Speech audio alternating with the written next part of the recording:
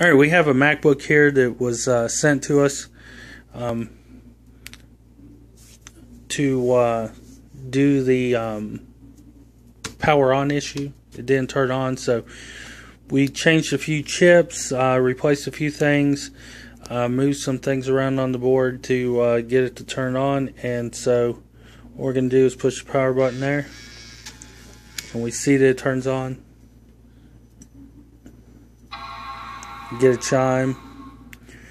The battery is charging.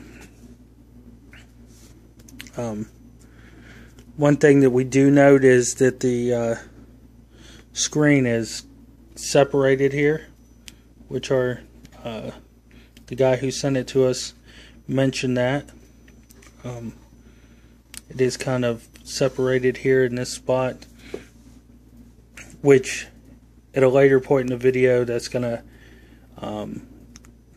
come to one of our ideas about this system, because the cable runs here and goes to right about here, which when we pick this system up and turn it here, we're going to notice that the screen displays no video. But one of our simple quick tests that we do here is we check the sound, because all Apple systems have keyboard enabled sound. So push these buttons here to see if it's booting into the operating system. It still appears that it's starting up. We'll let it do its thing and get to where it needs to be, and we'll check this here. You just heard the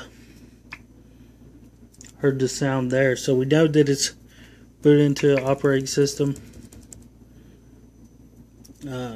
simply because we're getting the sound volume up and volume down out of the system.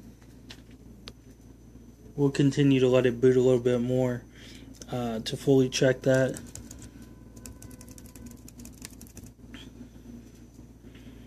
But we know that the system's starting up. Fans are still running. There we go.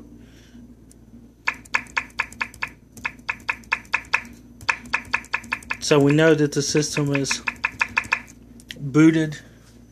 We know the system is still running here. You can see the fans.